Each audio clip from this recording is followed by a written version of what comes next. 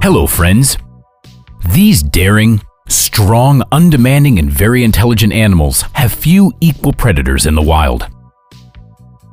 People have always had ambivalent feelings for the wolves. On the one hand, it's fear and hatred. On the other, respect and admiration. What kind of animals are they really, and what's their life like? Modern representatives of the canine family that includes 35 animal species appeared on Earth over 1 million years ago, and wolves are one of the most prominent representatives. A few centuries ago, wolves could be found throughout most of Europe, Asia, and North America. Today, human influence has caused a steady decline in their numbers, as wolves have been ruthlessly exterminated to protect herds of domestic animals. Now, they can no longer be found neither in the British Isles, nor in France or Denmark, or Belgium, or Switzerland, or Japan. Wolves are social animals. They usually live in packs of 6 to 10 individuals of different ages, although sometimes the number of individuals in a pack can reach up to 20 wolves. At the head of the pack are always the wolf leader, the strongest male in the pack, and his she-wolf. The leader is easily recognizable by his high tail, because none of the other wolves in the pack are allowed such liberties. The life of the pack isn't all that simple. It's actually very hard. There's strict discipline in the pack, and there are many rules that have to be followed in order for the pack to survive.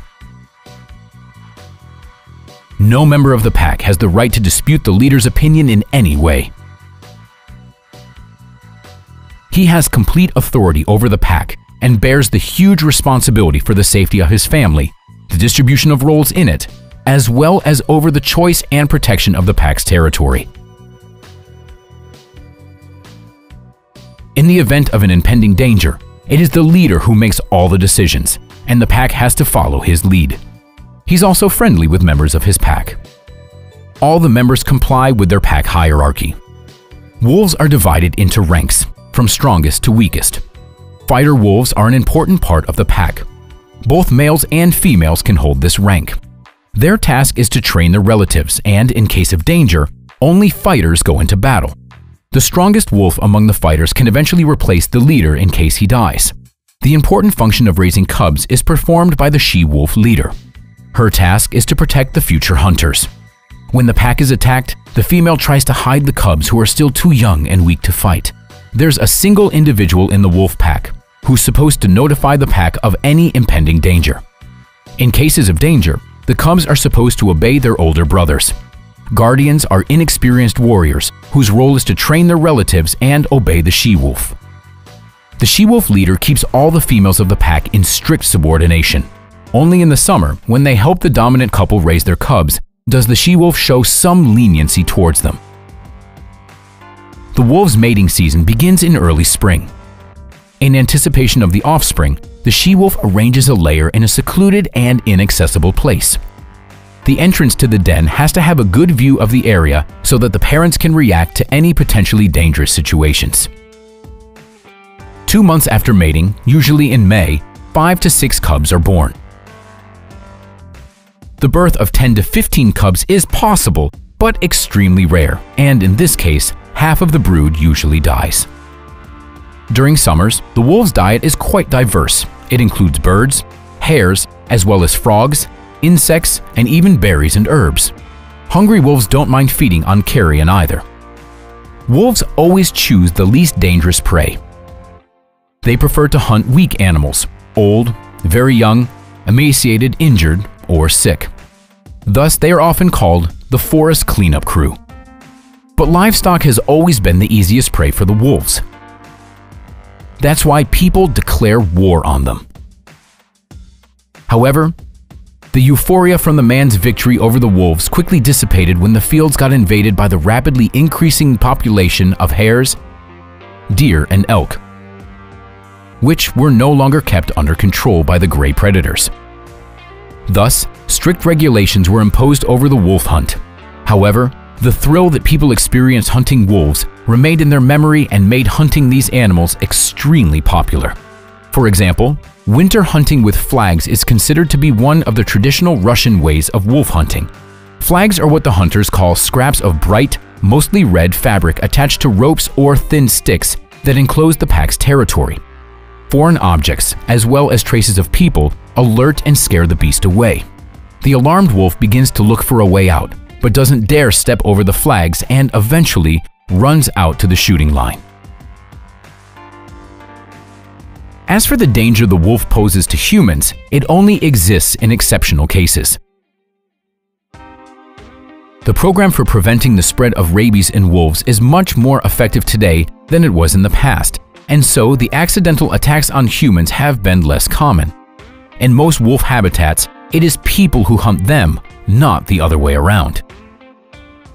In natural conditions, wolves usually howl after dusk and before dawn, when they are most active. During the day, they rest and only talk when absolutely necessary. It's usually just a short howl or a yelp. Howling and whining is how wolves communicate. It is their language, which can express a threat and longing and a request for help and a victory cry. The wolf chorus can most often be heard in winter when animals arrange collective hunts for large ungulates. In a powerful, well-coordinated chorus, they inform the other packs that these hunting grounds are occupied. If the hunting pack is silent, it means that it is either small in number or is in ambush. Lone wolves never howl.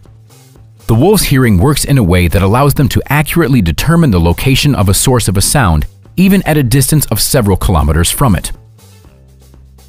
The she-wolf, looking for a male to mate with, howl calls him until she hears his response, after which she quiets down and just waits. The leader always eats first, while the others wait at some distance for him to fill up. A hungry wolf can eat up to 10 kilograms of meat at a time.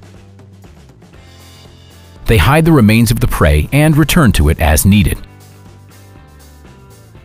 Wolves are very hardy animals. They can trot at a speed of 9 kilometers per hour for a long time, looking for prey, and when they find it, they can pursue it at triple the speed, and they can even accelerate to a speed of 60 kilometers per hour at the moment of attack.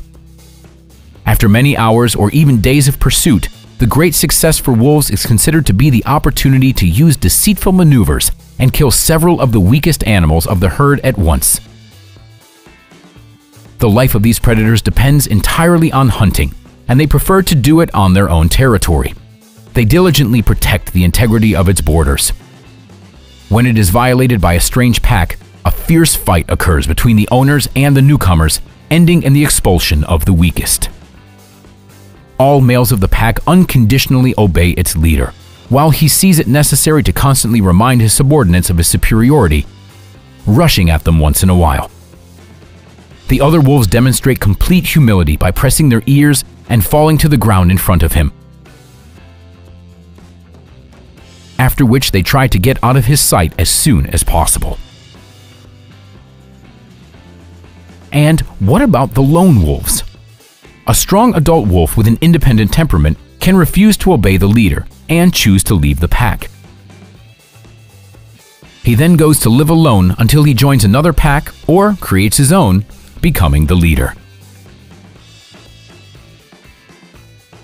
And that's all for today, friends. Share your thoughts about today's episode in the comments below the video, and be sure to write about what you think about wolves. Thanks for watching. We'll see you next time.